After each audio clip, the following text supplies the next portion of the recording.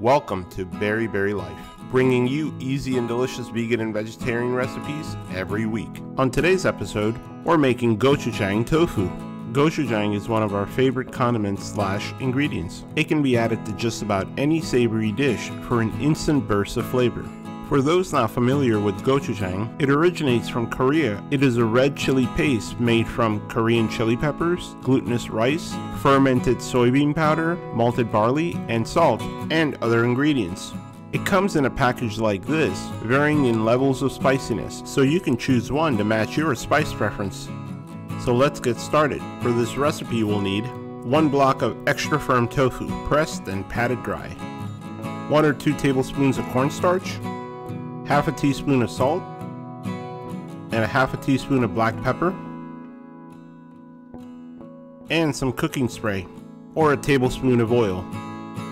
With these ingredients, we'll air fry the tofu. You can also pan fry, but air frying is our preferred method to get that crispy, golden brown, and delicious tofu. And for the gochujang sauce, we'll need 3 tablespoons of gochujang. You can add more if you like it spicier. 3 tablespoons of ketchup, 2 tablespoons of brown sugar, 2 tablespoons of agave nectar. If you don't have agave nectar, you can substitute it for honey. 2 tablespoons of rice wine vinegar, 2 tablespoons of soy sauce, 1 tablespoon of grated ginger, and 1 tablespoon of minced garlic,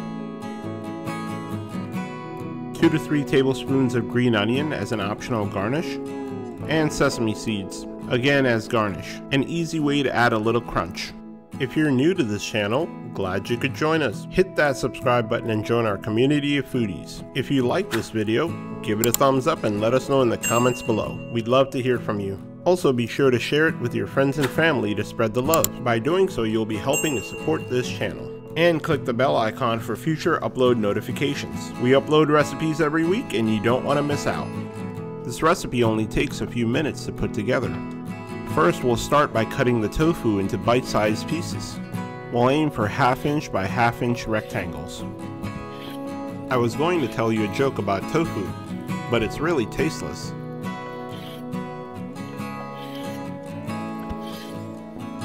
Why did the tofu cross the road?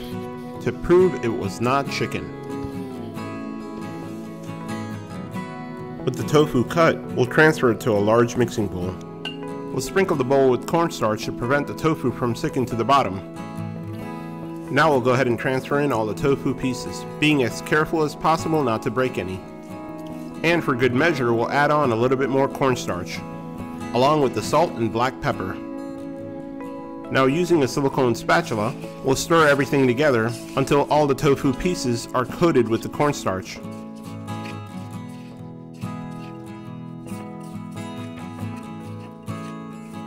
That looks good. Now we're ready for the air fryer. We'll line the air fryer bucket with parchment paper to prevent sticking and spray it with cooking spray. Now we'll transfer in all the tofu pieces as efficiently as possible. For even frying, we'll spread the pieces out in a single layer, ensuring there's space between the tofu pieces, and then hit it with more cooking spray. Now we're off to the air fryer. We'll fry it at 350 degrees Fahrenheit or 175 Celsius for about 15 minutes or until golden brown. We'll come back halfway through and check on it. While the tofu is frying, we can go ahead and make the gochujang sauce. In a small mixing bowl, we'll add the garlic and the ginger, the brown sugar, the rice wine vinegar, ketchup,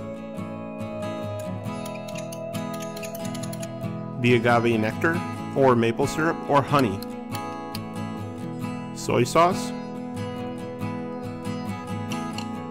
and finally the gochujang paste. The gochujang paste is relatively thick. Now we can get these additional bowls out of the way and whisk until all the ingredients are well combined. The gochujang sticks to the bottom, so make sure to scrape it. This looks good. You can mix the sauce ahead of time as well and allow all the ingredients to meld even better. Now back to the air fryer. The tofu has cooked halfway through. We'll go ahead and stop it and give it a shake. We'll turn the pieces over and hit it with more cooking spray, and set it back in the air fryer to finish cooking. It's been a total of 15 minutes and the tofu should be done. Let's take a look. Just listen to that. It's totally crispy and GBD, golden brown and delicious. The tofu is crispy on the outside and soft and chewy on the inside. Just perfect.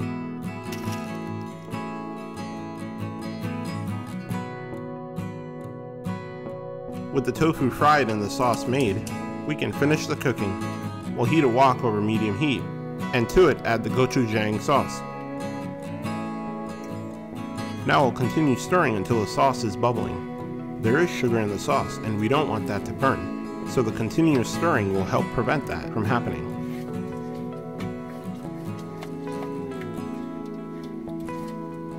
Now that the sauce is bubbling, we can go ahead and add the crispy fried tofu. We'll stir until all of the tofu pieces are coated with the gochujang sauce. It takes about 15 to 30 seconds.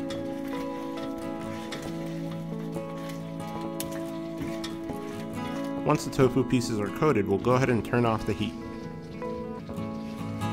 Now we'll just top it off with a little bit of sesame seeds and green onions.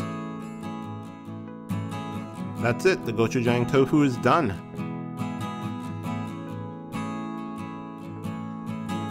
Today we're enjoying the gochujang tofu with some brown rice. This dish is really great for lunch or dinner, and perfect for meal prep. And for our side of vegetable, we're going to pair it with steamed broccoli.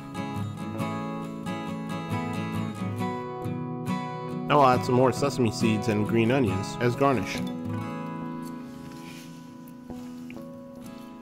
Oh man, I cannot wait to dig in. There you have it, gochujang tofu, popular flavor of Korea in the comfort of your own home. That sauce really sticks to the tofu. Oh man, this is just perfect. It's definitely spicy, but that sugar really counteracts that spiciness. And it's savory and sour, so it hits all your taste buds. Now we can cool it off with a little bit of rice and the steamed broccoli. Hope you enjoyed this recipe. Be sure to give this video a thumbs up and let us know in the comments your favorite tofu recipes. Also remember to subscribe and share this video with your friends and family. It really helps support this channel and we thank you for it. And finally, remember to hit the bell icon. We'll be uploading recipes every week and you don't want to miss out. If you tried this recipe, tag us on Instagram at berryberrylife. We'd love to hear from you. Thank you for watching and enjoy!